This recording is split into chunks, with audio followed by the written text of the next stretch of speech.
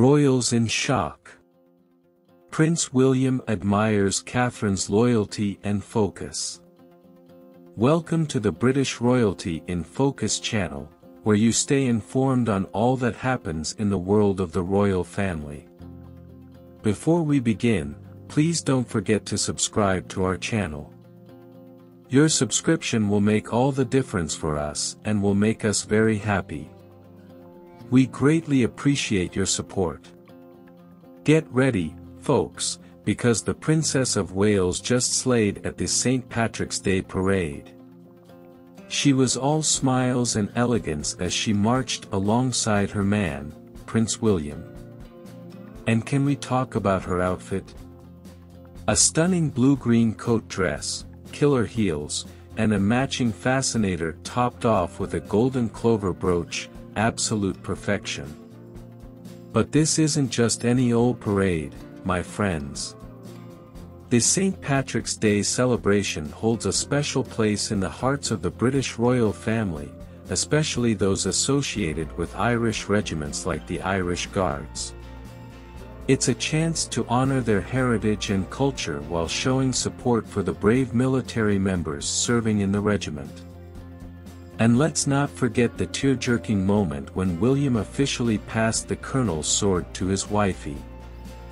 He may be stepping down as colonel, but he couldn't be more proud to hand over the reins to a determined, focused, and fiercely loyal leader like Catherine. And speaking of the new colonel, Kate herself couldn't contain her pride and gratitude for the role. "I'm here to listen, stand by you, and support you in everything you do," she said. "I don't take this responsibility lightly." They even tweeted about it before heading to the barracks. Kate, who was recently named Colonel of the Irish Guards, kept up with tradition by handing out clover sprigs to officers and guards before the parade. She even decorated the collar of the Irish wolfhound mascot with one.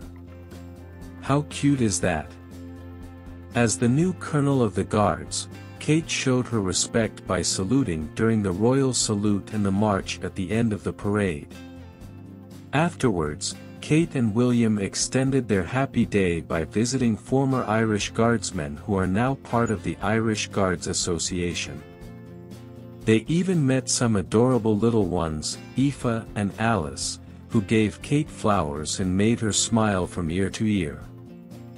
Meanwhile, Prince William inspected the second row of guardsmen, after having been colonel from 2011 to last December. He then posed for some official photos with the officers and sergeants' mess. After a full day in Aldershot, Kate and William headed to the mess hall for a meal with some of the lower-ranked members of the regiment. The oldest guard in attendance even made a toast in their honor.